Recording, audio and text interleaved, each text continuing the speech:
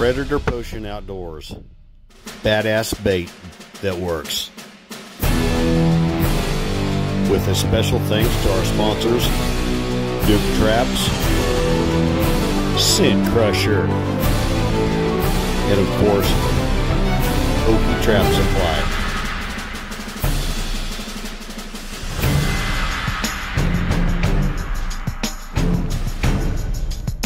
To be continued.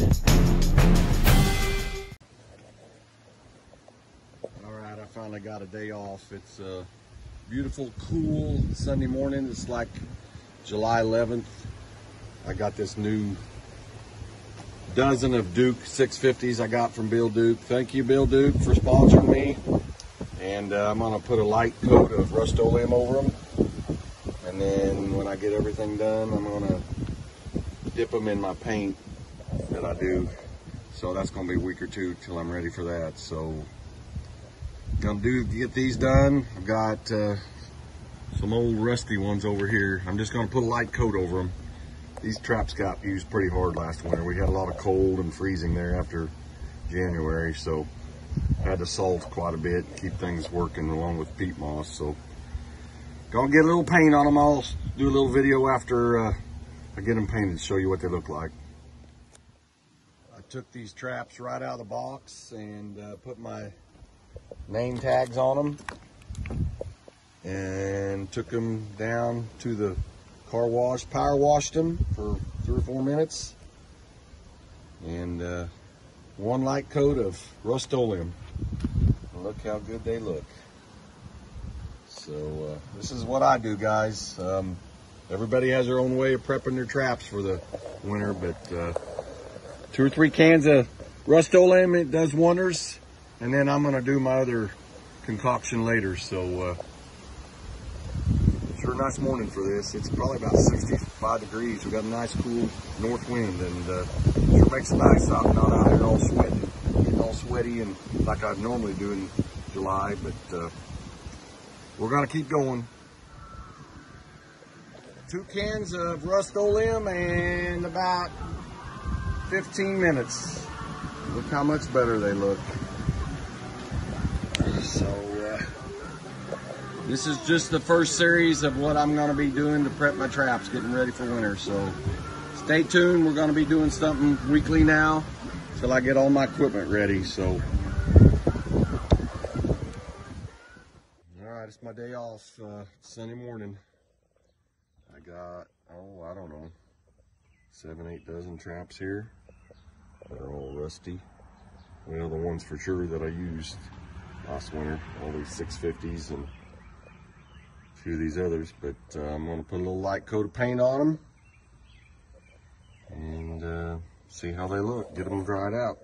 I'm putting tags on too. Got a lot of them, got the trap tags all chewed up from the coyotes and bobcats and raccoons and everything I caught. So anyway, it's early, and I'm gonna get these done here. So I got some other things I need to do today, so we'll be back at you. All right, I've been at it about an hour. I went through, I think 4 cans of Rust-Oleum. I got the rest of these Duke 650s done. I got some No BS. I had about 2 dozen of them, and then I've got 4 or 5 dozen of MB 550s. So got a fan on them. It's kind of humid and foggy this morning, kind of cool and damp, but I got a fan on them, and I'm gonna let them dry all day, and then I'm gonna put them up tonight. So looking good, getting that much closer to trapping season, getting things done one day at a time. I'm gonna get my garage cleaned out. That's the next thing. Getting my equipment ready, my garage cleaned out. That's kind of priorities right now. All right, it's a hot and steamy Sunday morning. I got up early to get the rest of these Predator traps painted, and I'm doing the MB 650s today. I don't know, I've probably got 2 or 3 dozen of them, and then I did my 330 Conibears. So some of them, about half of them. So we're getting things done one weekend at a time, getting everything ready for fall. Because way time's flying, it won't be long. It'll be time to put these traps in the ground. So stay with me. We'll keep working on stuff, and thanks for watching. All right, I'm gonna finish painting all my traps this morning. I've got 2 gallons of acetone and a gallon of oil-based paint, and then I've got my little mixer upper here in a 5-gallon bucket. So I just mix this thing up, plop them down in there, and let them dry. So it's probably not going to be the best day today. It's quite a bit cooler. We had a pretty good rain last night, but Sunday I got time, so I'm going to get her done. Here we go. I pour a gallon in the bucket of the acetone, and then I pour the paint in. I've got kind of a brown. It's kind of a closest I can get to dirt brown. Of course, different colors of soil that I'm trapping is different. Some sandy, some's dark soil, but it's kind of a brown that matches the dirt. So anyway, I'm gonna pour this in there and get her all mixed up. We'll be ready to dip.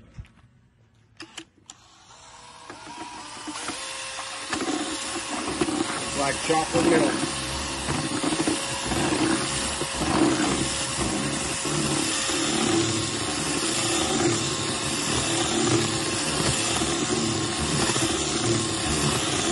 Mix it really good.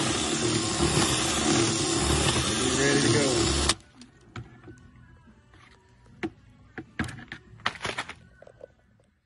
I haven't really got an actual count on how many traps I've got. I've got almost 2 dozen of No BS number 3s. I think I have about 5 dozen of Duke 650 Pros, and then I've got probably 3 dozen of MB 650s, and then I got my MB 550s. I got probably at least 4 or 5 dozen of them. But the last 3 weekends I've been painting these all with Rust-Oleum, but I wanted to get another coat over them. Some of them were looking kind of rough after last season, so we're just going to plop them down in the chocolate milk looking paint, let them dry all day, and then we'll hang them up, and they'll be ready to go. Go. Yeah. So I'm down to the last little batch of MB 550s. I've been dipping for about 30 minutes. I did all these traps here. I'm gonna let them sit here, get in the sun for about a couple hours, and I'm gonna flip them over, make sure the top side dries, and then I'll put them back in my containers and put the little things on them. I'll be ready to go. Okay.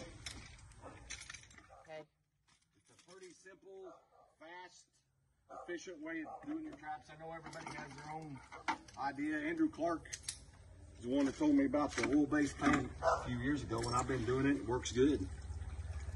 Puts a good coat on them. So that's all there is to it.